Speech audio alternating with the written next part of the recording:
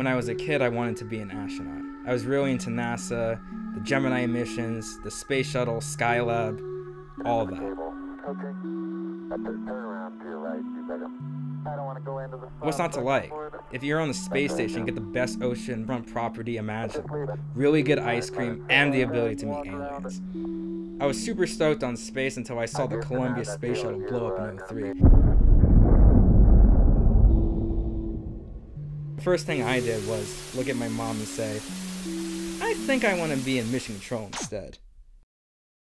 Even if my dreams of being an astronaut burnt up on re-entry, I can still watch movies about it. I love Star Wars.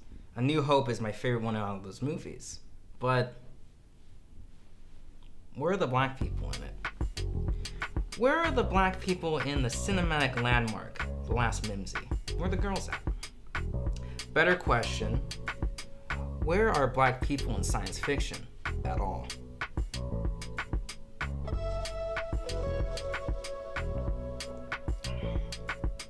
Let's investigate.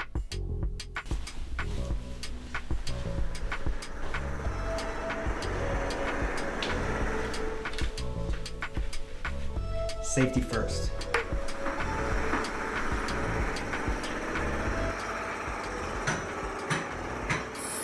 Welcome to BRENDA Arts' Imagination Division. Sorry things are so crazy in here. We've been rendering things out for the last 6 months and we haven't gotten all of them done yet. But anyway, this is a place where we can do whatever we want creatively. I'm pretty proud of it. Yeah. Headbanger.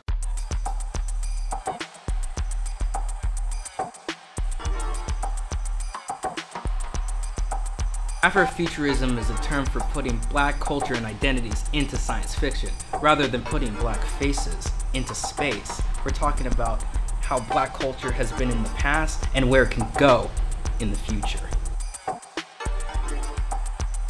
Artists such as Octavia Butler, Sun Ra, Outkast, Janelle Monáe, Erykah Badu, Solange Knowles, and Robert Pruitt all push the idea of black futures forward. All of these artists show the potential of seeing all of us outside of the bounds of what we were given. I grew up in Boise, Idaho, and I was adopted. So there wasn't a lot of resources for me to figure out my black identity with. Google helped. Going to YouTube.com, going to Black Twitter, listening to Missy Elliott, watching music videos, all helped me inform my identity and become the person I am today. Afrofuturism helps us combat the inherent racism within technology. The components that make up our iPhones, our laptops, whatever electronics we use, come from stripped minerals from the Congo or other African countries, which leads to giant economic and environmental impacts.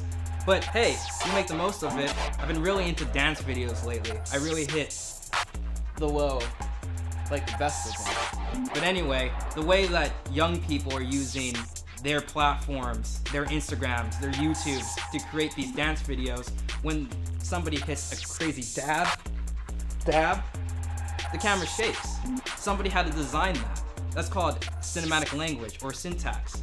That's black people using technology in a new way. Afrofuturism, baby. Think about it.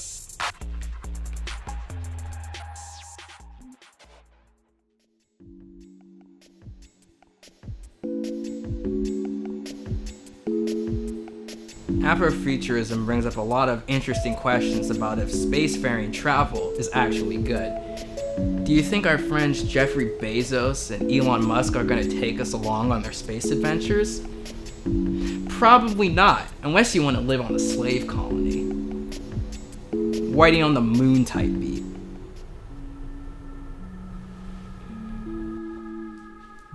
So what?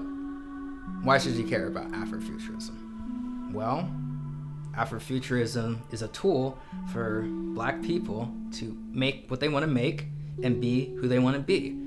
I like working with young people because their artistic minds are completely free. The worlds that they create, the creatures that they were making, completely beyond anything any of us have ever seen before. And I love to encourage that. I use Afrofuturism because it gives me an opportunity to explore myself and put myself in worlds that I haven't seen made. Essentially, what I'm trying to say is, Afrofuturism is a tool for new freedoms and new ways of expression.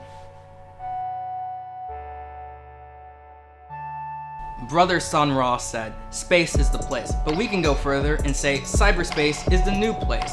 Building communities online, seeing art from all different types of people, and using new tools to create digital works.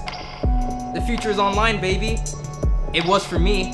Anyway, I hope you had a great time watching this episode of BRENDA Lab. We worked really hard on it. As for me, I'm gonna go check out and shred the gnar. I'll see y'all lizards later.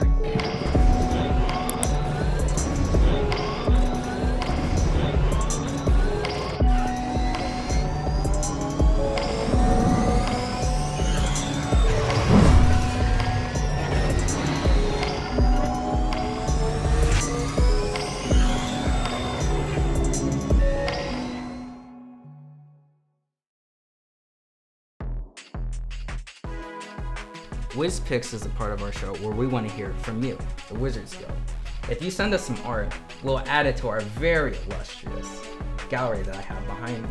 Or, if you want to send it to us online, use the hashtag BAWizards on social media, and we'll download it and share it in the next episode. Here are some amazing examples of Afrofuturist art that other wizards have been making. Check it out. It's pretty cool.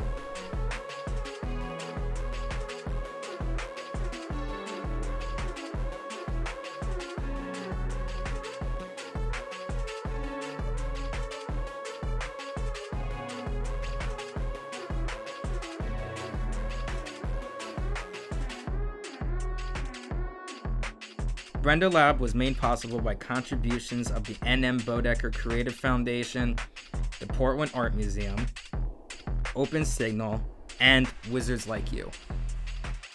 Thank you.